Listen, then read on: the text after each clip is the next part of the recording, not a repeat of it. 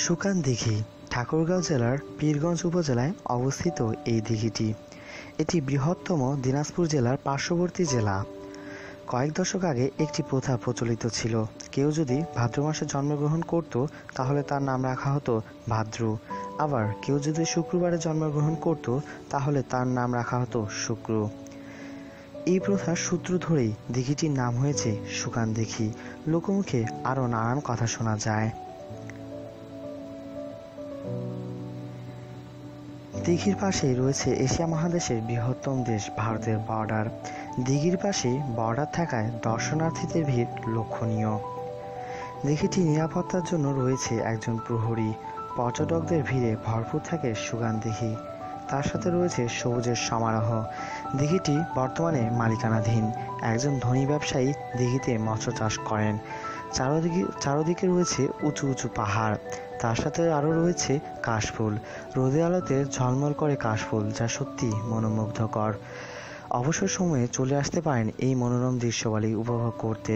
চলুন একজনের সাথে এবার কথা বলা যাক।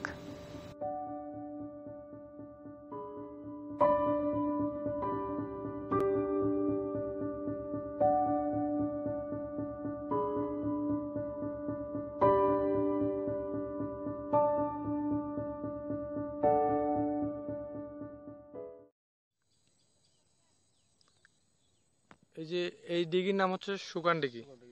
আচ্ছা, এই দিঘি সুকান দিঘি নামটা কেন করানো হলো?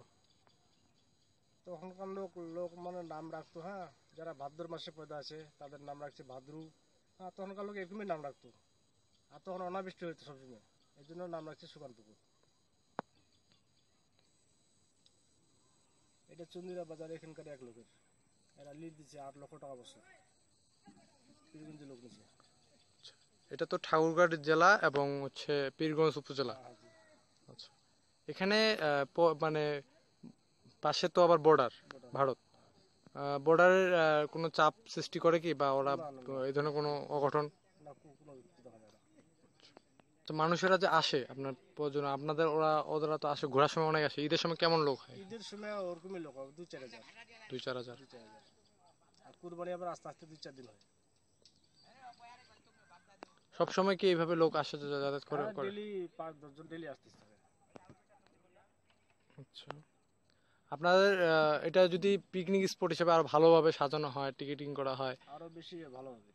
আচ্ছা, বর্ডার সাধ্য, বর্ডার উপলক্ষে তার টাকা বেড়ার জন্য, দেখার জন্য আর বেশি লোক আসবে আরো। আচ্ছা, আপনি তাহলে এখানে কি মাছ চাষ হয়? কি কি ধরনের মাছ চাষ হয়? সব ধরনের মাছ, বাংলা মাছ আর কি, রুই, পুঁটি, বিরকা, হাঙ্গরি, চিতল বাদ দিয়ে, তারপর কি বলে, বোয়াল বাদ দিয়ে, এই বাংলার ভিতরে আর কি, মানসিক তেলাপিয়া। আপনার এখানে সুকান দিঘি, এই দিঘিতে সুকান দিঘি নাম হলেও কিন্তু পানি কি এই এর থেকে আরো উপরে পানি হবে? বন্যার সময়টা আর কম থাকে, আমরা পাম্পে পানি ঢুকে 24 ঘন্টায়। আচ্ছা, এই জন্য পানিটা বাড়তি। আচ্ছা, বন্যার সময় কি এটা ডুবে গেছিল? না না, এটা যেদিনকে বন্যার পানি বাড়বে ওদিনকে মনে করেন কিয়ামত, এটা জীবনে ডুববে না। আচ্ছা, তো এটা করে এখানে কতটুকু জায়গার উপরে এই দিঘিটা বর্তমানে বিদ্যমান? পানিটা বেশি ভর। আচ্ছা, পানিটা হ্যাঁ, পাহাড় সহ সব মিলে 152 বিঘা। 152 বিঘা জমির উপরে। কত টাকা দিয়ে লিজ নিছে বললেন? 8 লক্ষ টাকা বছর। 8 লক্ষ টাকা প্রত্যেক বছরে দিতে হয়? না, 8 বছরের জন্য নিচে। 8 বছরে 8 লক্ষ টাকা? 64 লক্ষ। 64 লক্ষ টাকা নিচে 8 বছরের জন্য। আচ্ছা, যিনি নিচ্ছে তার নাম কি? নাম ইনুস আর মিঠু। ইউনুস আর মিঠু দুজনে শেয়ারে নিচ্ছে। তারা কি কোনো ব্যবসায়ী, শুধুমাত্র ব্যবসায়ী না তারা রাজনীতিবিদ? ব্যবসা করে। আচ্ছা, তারা 8 বছরের জন্য নিচ্ছে। আচ্ছা, এইটা হচ্ছে তাহলে ঠাকুরগাঁও প্রশাসনের কাছে আছে না পঞ্চগড় প্রশাসনের কাছে আছে? এই তথ্যটা দিতে পারবেন কি?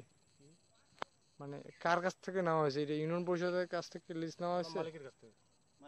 এটা কি মালিকানা, সরকারি না? এটা তো কিছু মামলা চলতেছে আর কি। আচ্ছা, মালিকানা, আবার তো মালিকানা। মালিকের নাম বলতে পারবেন?